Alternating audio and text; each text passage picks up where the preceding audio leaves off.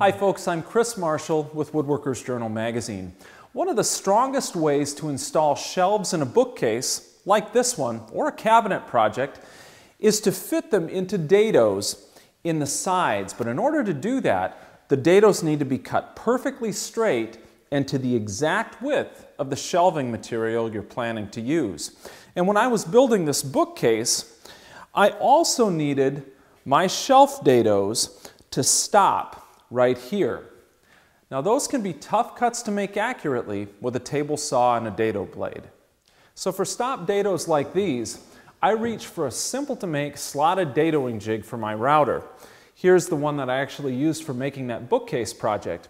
It has a broad platform to support my router's base with a slot running down the middle that fits a 1-inch outside diameter rub collar mounted in my plunge router. The jig's base piece rests against the edge of my bookcase or cabinet side panel, and it squares this long slot relative to the panel when I clamp it in place. And if you look here, there's an even deeper slot cut into the base, and that's made by the actual router bit you'll use with the jig. It'll show you the exact position your router will cut the dado slot, so it's a super handy index for setting up this jig accurately. And once the jig is clamped in place, this slot will make sure that my router can't drift off course when I'm cutting my dados, because the rub collar can only go in one direction, straight.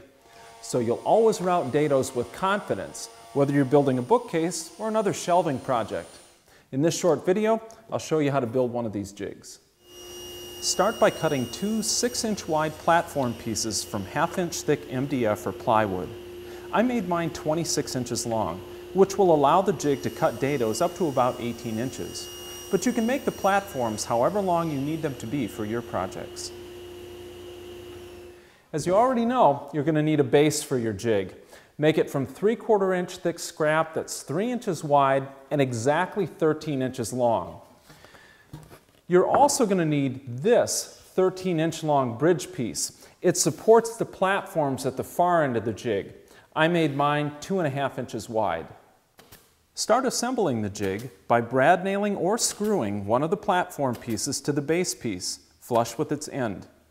Attach the bridge piece in the same way to the other end of the platform, but this time to its opposite face. Now we need to fit the jig to our router's 1-inch outside diameter rub collar. This will be the dedicated size that you always use with this jig.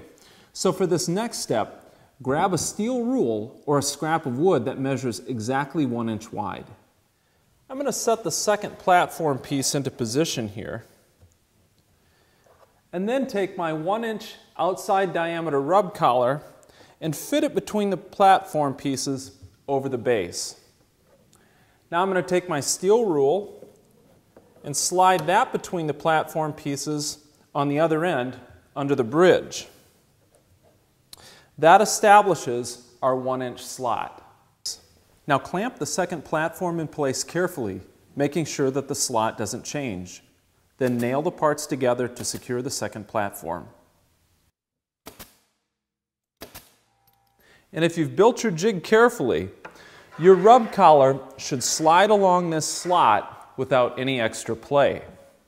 And with that, there's just one last step you need to do before your slotted dadoing jig is ready for use. Install a bit in your router that you plan to use with the jig. I've got a 23/32 inch diameter straight bit in mine. It'll cut a dado that's the perfect width for today's undersized 3/4 inch plywood. Now install the rub collar and set the router for a 5/8 inch deep pass. Route a slot across the base of the jig on top. Put a piece of scrap wood in front of the base underneath to keep the bit from splintering when it exits this cut. And now you've got a bit indexing slot to show you exactly how to line this jig up when you're cutting dados. That's all there is to building it. Oh, and one other thing. It's not a bad idea to write the size of the rub collar and the bit size right on the jig so you'll remember what to use with it later. These jigs are my favorite way to route dados, and I hope you'll like yours as much as I do. And if you'd like to look at that bookcase at the beginning of this video, you can find free downloadable plans plus a complete video to show you how to build it by visiting woodworkersjournal.com.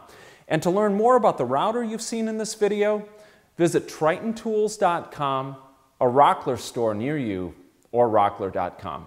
Thanks for watching.